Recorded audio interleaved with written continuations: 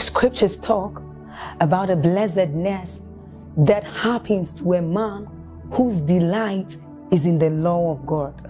So as Psalm 1 says, it says, but his delight is in the law of God, and doth he meditate day and night. He says that that man is like a tree planted by the rivers of water, whose leaves do not wither, and who bears fruit in every season. As you're about listening to this message, we believe that your life is going to be like that man planted by the rivers of water. Your leaves are forever going to bear. And we know that your season will not pass by. You will forever shine and you will forever bear fruit. We have a lot of content to share with you.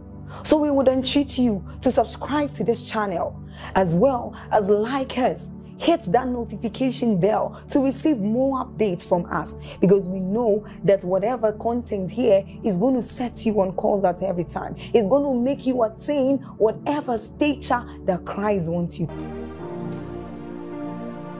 Why should I not go to a herbalist when I'm desperate for a solution? And you told me that I should stay and go to God, and I'm staying to God while my loved one is dying. Listen, we have no right to question the alternatives until we demonstrate the authentic.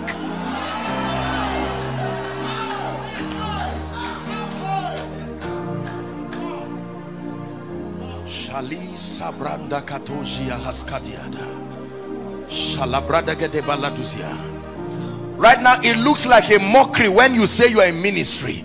When you say you are a man of God, this is what society interprets. I am a nuisance to civilization. I am a nuisance to intellectualism. I am a nuisance to sociological development. We are this group of religious bigots that have come to interrupt status quo. When has it been that the church, it says that you are the light of the world? That means the definition of darkness is a territory without the church.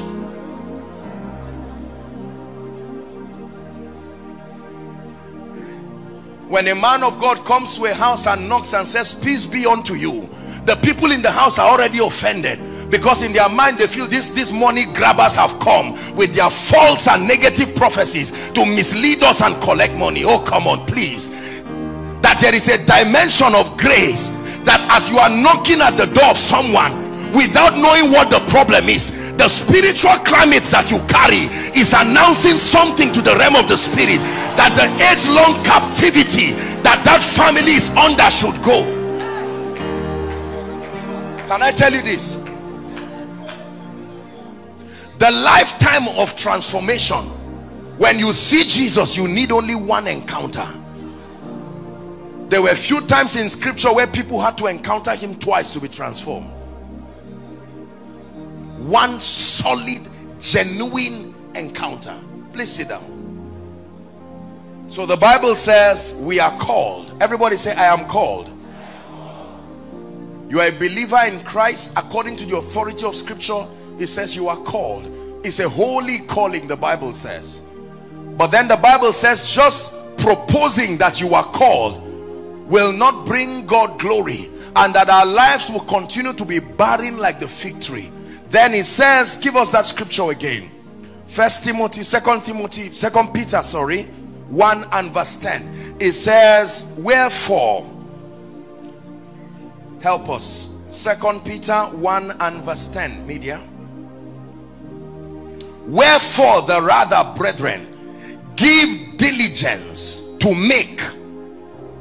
Now women understand this. When they say make rice, that means take responsibility and bring together the ingredients.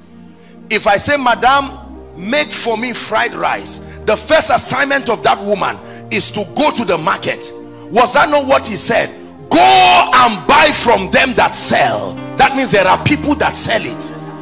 If you are desperate enough, there are men who have been custodians of that dimension you seek. The parable of the 10 virgins, he said, go, the one we have is not enough. Go to the market, there are people who sell it.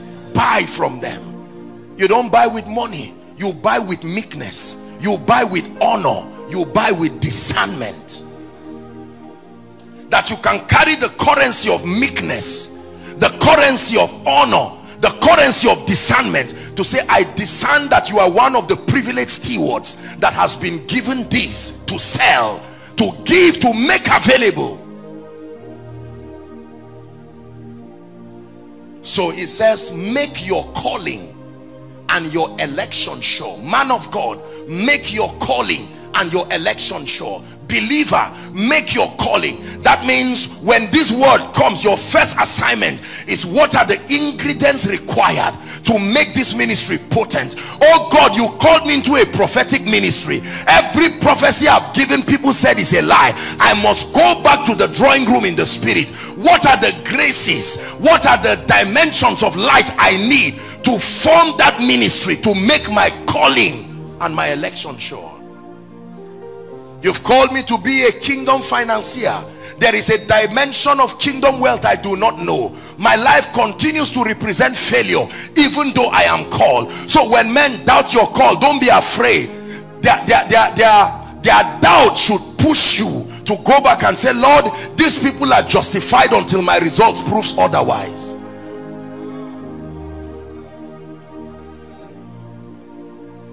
Are we blessed?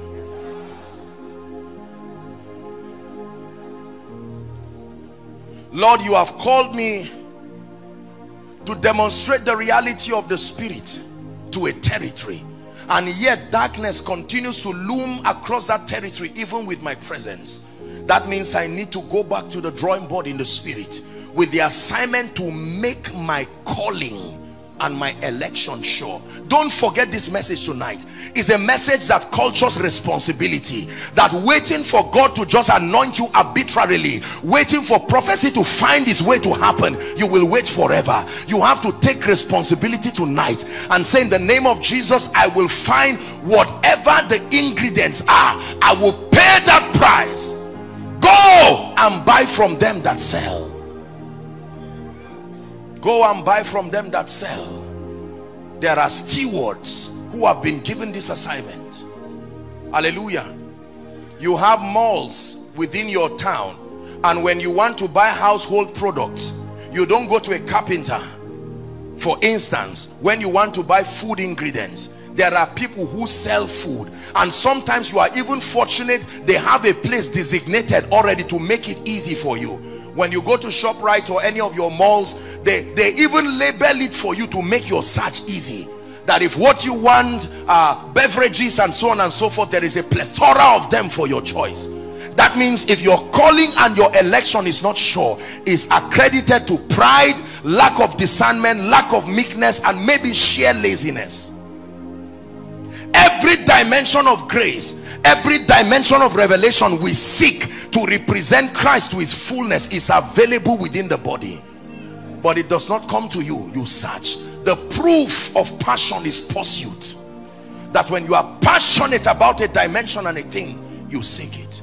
I believe in the name of Jesus that your coming and your sacrifice to sit in and outside is proof that you are tired of your current level, and that you desire something that is real and provable to come upon your life. I believe that the Holy Spirit is in partnership with our bishop and the men and women of God within this city to say, Maranatha, let a new dimension of glory come.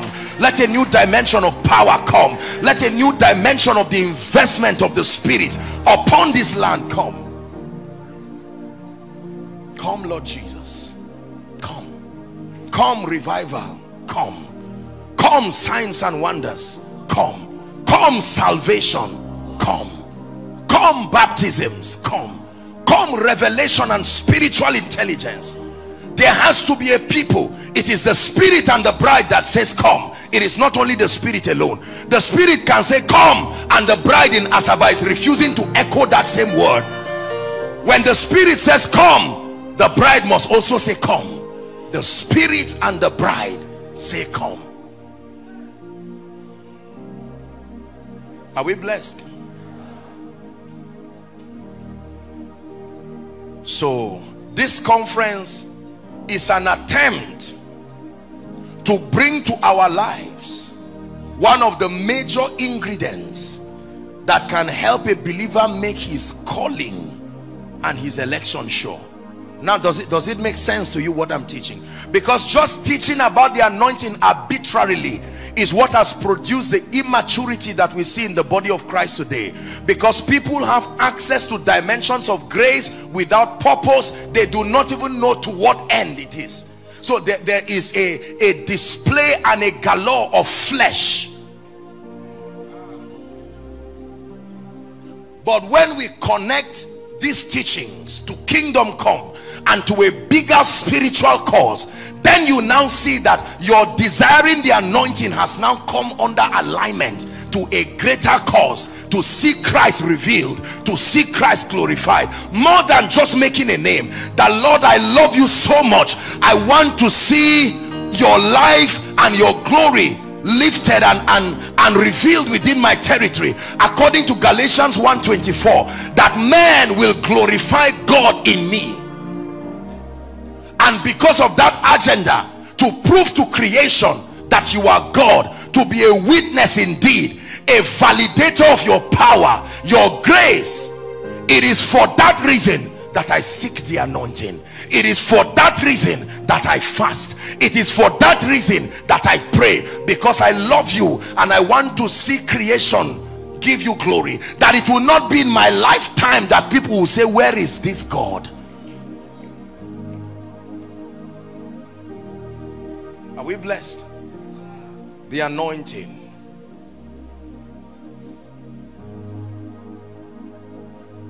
When Jesus began to mentor the disciples, isn't it amazing, men of God, that when you read the Gospels, you will hardly, aside from the recitation of the messianic prophecy, you don't hear the mention of the anointing there. You don't even hear the mention of spiritual power. There are few times Jesus talked about that, because the major ingredient was to supply spiritual knowledge. He knew that introducing them to the anointing would destroy them, and so he kept them to mentor them. Because the anointing reflects your level of spiritual illumination. When you get the anointing and your mind is not transformed, the way you will operate will make it look as though it's the anointing making you behave that way. And yet it is lack of transformation. So the more transformed you are, the more you are giving the anointing space to find expression. Are we blessed? The anointing. What is the anointing? Let's define it and then we'll just share a few things. Thank you, Jesus.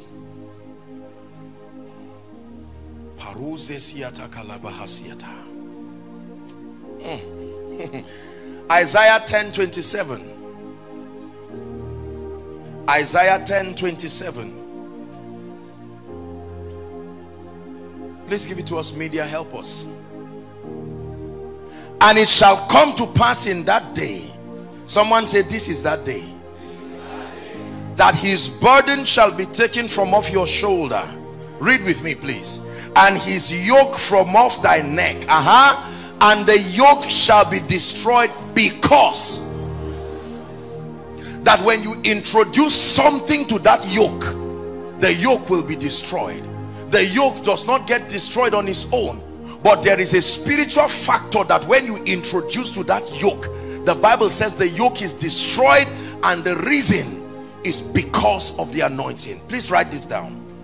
The anointing is a system of ordination and authorization. The anointing is a spiritual system of ordination and authorization. You may want to write, the anointing legitimizes your representing God on earth. The anointing has nothing to do with oil necessarily. The anointing has nothing to do with touching people's head. The anointing is a spiritual system that was invented by the intelligence of God as a system of ordination, legitimizing your representing him on earth, so that all the powers of darkness and indeed creation will respond to you because they know that you are operating on legal grounds. You were authorized. So he says, the Spirit of the Lord is upon me because he hath ordained me. He hath authorized my operation. Hallelujah. You have, I saw a few security people outside.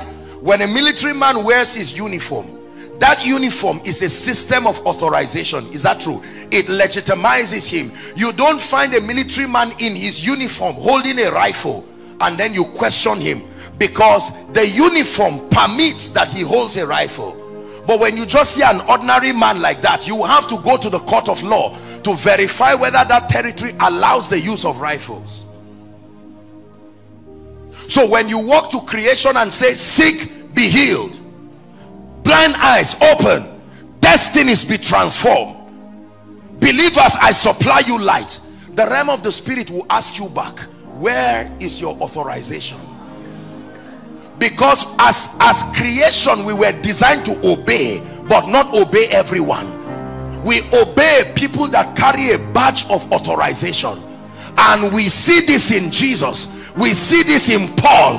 But oh, sons of Sceva, where is your authorization?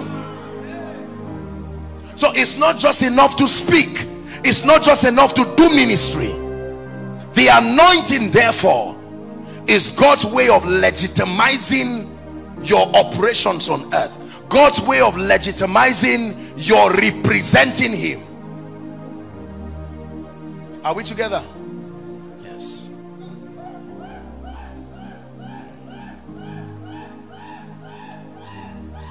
And the Bible tells us, theologically speaking, that there are two dimensions of the anointing. The first, according to scripture, sorry I'm rushing because I want us to close on time. 1 John chapter 2 and verse 27. It is called the anointing that is within you. It says, but the anointing which you have received. That means you were not born with it. You have received. Of him abided in you, and ye need not that any man teach you. Do you know what that means? Look up please. That there is an anointing you receive that becomes an authorization for the Holy Spirit to carry out his ministry in your life and build you. When you read Isaiah 61, it's a very interesting rendition that many of us may not have paid attention to. It says, the Spirit of the Lord is upon me because he hath anointed me. So when you read it well, you will say, because he has anointed me, the Spirit of the Lord has now come upon me. Are you getting the word now? It is not just that the Spirit of the Lord brought the anointing, that there was an authorization that allowed him on legal grounds to come to my life.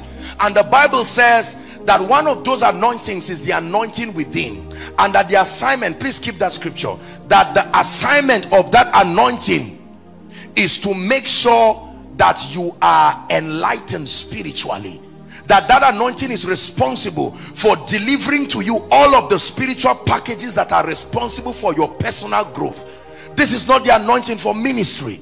This is not the anointing for your office. It is because of this anointing that you can place a demand and say, let scripture be opened. There is an anointing within you that is responsible for your growth. Back to the scripture, please help us. It says that what the anointing teaches you is true. So it is an anointing within you that drives you to fast for 3 days, and you are just fasting. It is part of your spiritual growth processes. There is an anointing within you that compels the Holy Spirit to drive you to go to church, to come for fellowship. I was glad when they said to me, there is an anointing that causes that gladness. Are we together?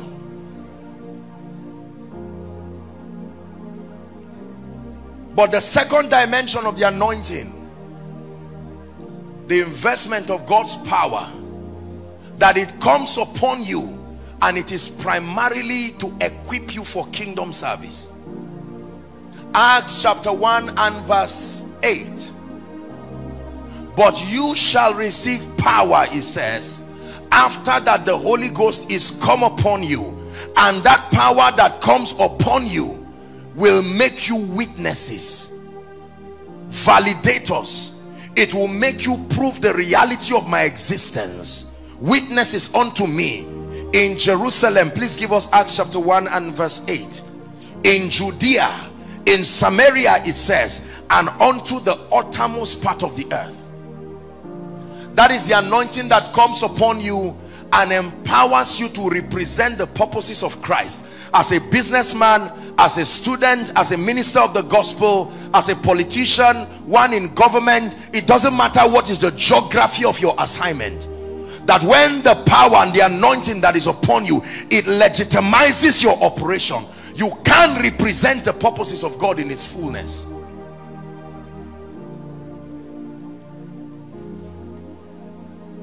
The anointing is responsible for results in the life of a believer. Please understand this. When you find believers that produce uncommon results in their personal spiritual growth, and as far as representing the purposes of God are concerned, that there is an unction, there is an anointing from heaven. In fact, in ancient times, you never sent anyone to do any assignment for the kingdom. Remember, again, you find it in Exodus, you find it in Leviticus again and again. Call Aaron and call his sons and anoint them. Every time God found a man to use him, he would use the priest or the prophet to anoint that person through the medium of oil, that when that oil comes upon that person, the Spirit of God will come and empower that person to walk in supernatural dimensions. And in the name of Jesus Christ, the anointing for your destiny will locate you this night and rest upon your life and turn you into a sign and a wonder. Now please sit down. The anointing is responsible for efficiency in this kingdom. You cannot be efficient until the requisite level of the anointing is upon you. God has called you into a ministry. You cannot be efficient until the requisite level of the anointing comes upon you. God has called you into business and finances. You cannot be efficient until the requisite level of grace is upon you. Look at me, please. When you see people do uncommon things, it is because there is a dimension of grace that is not given to men or not fabricated by men that is upon them. You may want to write this definition of the anointing, therefore, that the anointing is God's ability. A second definition: the anointing is God's ability at work in a human or material vessel.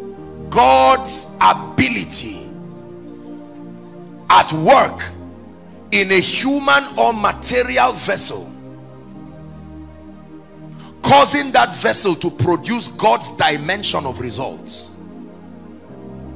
God's ability at work in a human or material vessel, causing that vessel to produce God's dimension of results.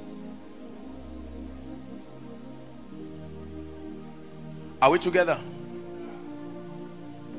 As a normal human being, you cannot speak to someone and say, in the name of Jesus, go, return with a result. You don't have that power as a human, as a natural man. It is not given to you. But there is an engracing from heaven that can come upon you, and when you speak, it's as though it is God speaking. And because he's the one who has empowered you, he will back what you have said and ensures that the people return with the results as spoken. Genesis 21 and verse 1. Please give it to us. Genesis 21 and verse 1. Let's read it together if we can see it. Genesis 21 and verse 1. Please read with me. 1 to read. And the Lord visited Sarah as he has said. And the Lord did unto Sarah as he had spoken. So he said it and then he did it. The anointing is the doing agency of the Spirit. That is more than just saying it. When you say there is an agency that goes to work, that anointing, that God speaks to you and say, in the name of Jesus, I will give you your space, Rehoboth, within this city. And when he speaks, the anointing moves and begins to shift systems and structures until that which was spoken. The anointing has an assignment to ensure. Do you know, the anointing is like a messenger. The word of God carries it. The word of God is like a tray. A tray does not carry nothing. A tray carries something. When you want to serve me water and you want to show that you honor me, you don't hold the water in a cup, you take it in a tray. Is that true? A tray can carry many things. It can carry rice or swallow. It can carry water. It can carry juice. So when I see a tray coming, I start rejoicing because I know something is on that tray. Are you getting now? This is a union between the word and the anointing. For a very long time in the body of Christ, we have been confused as to the synergy of the operation of what we call the word of God and the anointing. So we have sects that believe the anointing. It's not just about the word of God, it's anointing. And there are others that say, forget all that nonsense. It's the word that created the heavens and the earth. Both of them are not wrong, they are just incomplete. The word of God is the tray that carries all of the spiritual packages. So when you see the word of God coming to you, you know.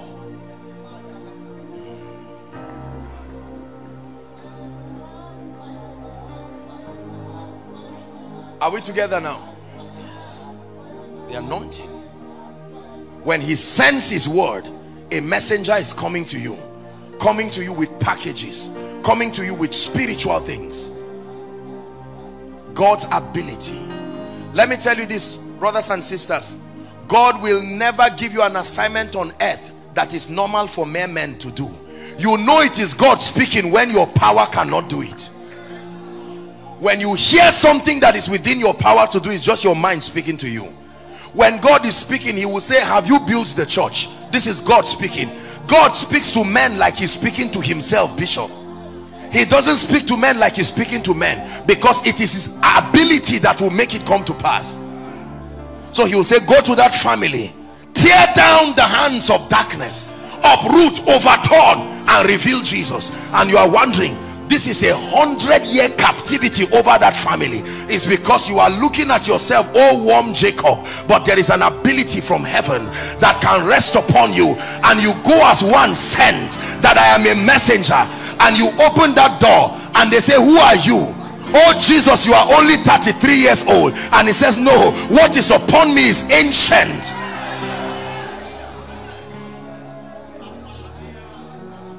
That there are men and women here who will carry graces. And for some of you, by tomorrow, when you come to stand behind your pulpit, they think it's the pastor of last week about to preach.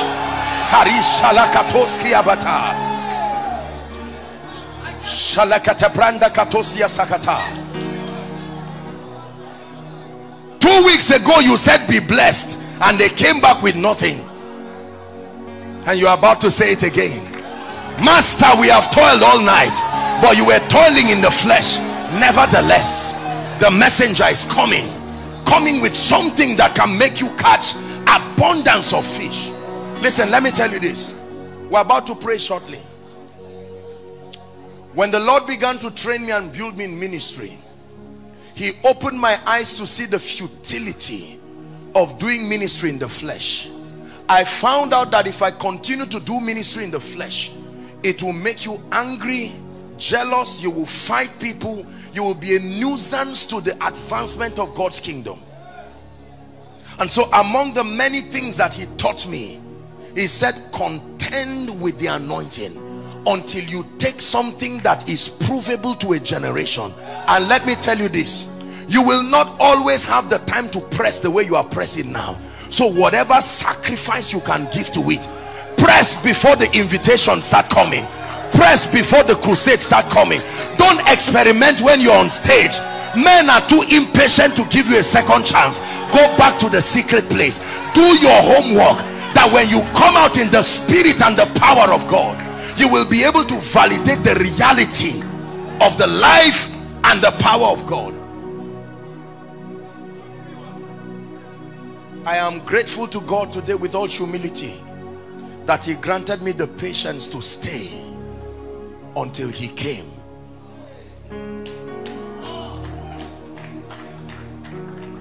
Listen, please don't be offended. This anointing thing, if it's there, it is there. If it is not there, it's as simple and honest as that.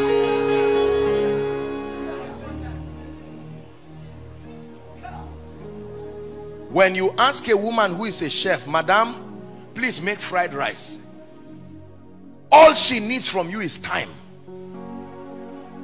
You can guarantee that that meal is coming.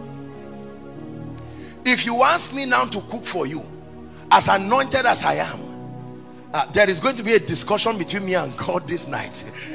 We'll have to walk around angels to come and help me. After all, they made bread, so they can walk around and cook. But in my own strength, whatever you see there, you just take it, because there is no mastery. I have not paid the price to gain mastery in that area. But you come to any of our mothers and say, mothers, we want to eat this tomorrow, they start laughing. You never see them say, I hope will not, the people will not. The issue of disappointment is out of the question.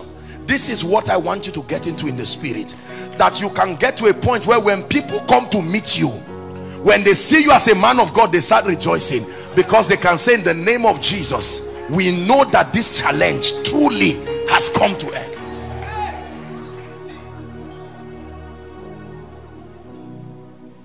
Hallelujah. A man of God once packaged a seed to sow into my life, and I told him for what? He said for increase.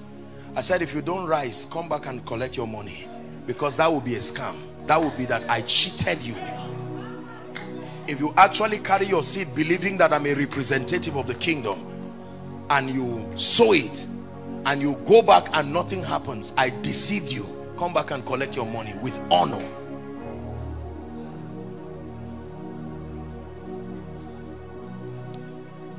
The anointing is in levels, and the anointing is in dimensions. I may not have all the time to teach everything, but I need to say this so that we'll start praying. Please listen. The anointing is in levels. That means two people can have the same kind of anointing, maybe a healing anointing or a prophetic anointing, but it is in levels. Are we together now? Ezekiel 47, that he took me and showed me a river that came from the north of the east side of the temple, and he began to list levels, the similitude of the anointing. That means that a number of people can be called into the same operation, but the level they have pressed into, I wish I had time to walk this. Please, one person come, any one person. Look at this. Everybody look at this. If this brother has, God forbid, say a curse in his life, okay, and this guy is suffering from delay, and this guy is suffering from sickness, are we together? And this guy is suffering from oppression, there is need for breakthrough. How many of you know that he needs the power of God in his life? Is that true? Now, if I come as a man of God, pastors learn this, this is a big revelation. If I meet this person, I will tell him, in the name of Jesus, be free from that oppression. Now watch this. Every dimension of problem in his life has a level of anointing that takes it away. So while you are praying generically, are we together now? The anointing that is upon you starts scanning through the problems in his life and only solves the one that is within its level. For instance, please, you have to understand this. Let's assume, I want to use monetary value so that we can understand. Let's assume that this man, his headache requires 1,000 naira worth of the anointing. I hope you understand what I'm saying. Just for, and he has a problem of delay, and that problem of delay will require a 50,000 naira worth of the anointing. And as a man of God, I come with 3,000 naira worth of anointing. Now I am anointed. While I pray for him, The only problems that will be solved in his life are the problems that are below my level of anointing. This is the mystery behind certain conditions that seem not to change. Every challenge is at the mercy of the level of grace that confronts it. This is why, although you are anointed, God still says rise higher, because as more members are coming, the challenges that they are bringing, your current level of grace may not be able to solve it. So he said grow, he said grace and peace be multiplied to you. You know the kind of anointing you carry by the testimonies that recycle in your life. There are certain testimonies that just does not seem to happen, but when you contend in the secret place, suddenly newer dimensions of results, an upgrade has happened to you in the spirit. And when God wants to lift you higher, he will organize conferences like this. He says, for I long to see you, that I may impart unto you some spiritual gift, to the end my goal is your establishment. Hallelujah. And part of the apostolic and prophetic ministry is vested by grace through the election of grace. Are we together now? To supply to the body of Christ and to territories the dimensions that are either missing or weak as far as their establishment is concerned. So it is part of the apostolic ministry by the Spirit to scan through a territory and see the graces that are absent, or the graces that are not in sufficiency, and then by the supply of the Spirit provide that dimension, so that the testimonies that were not heard will now be heard. If this does not happen, we only waste our time in conferences.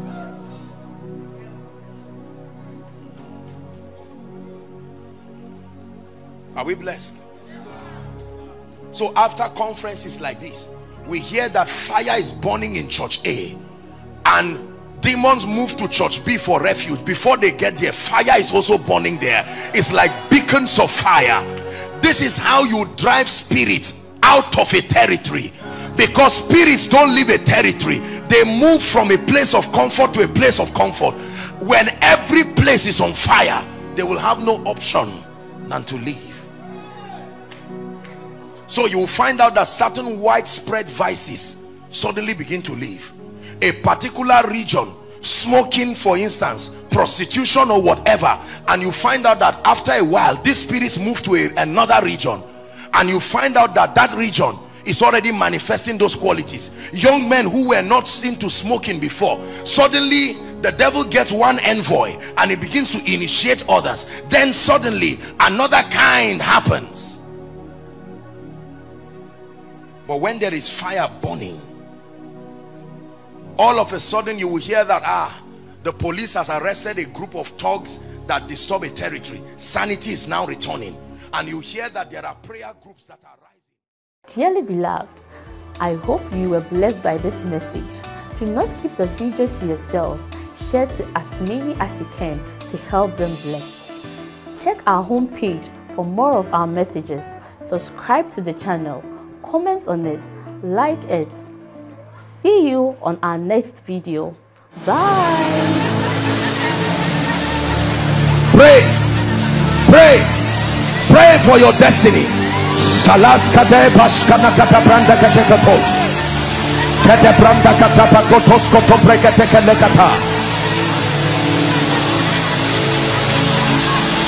The phase of development.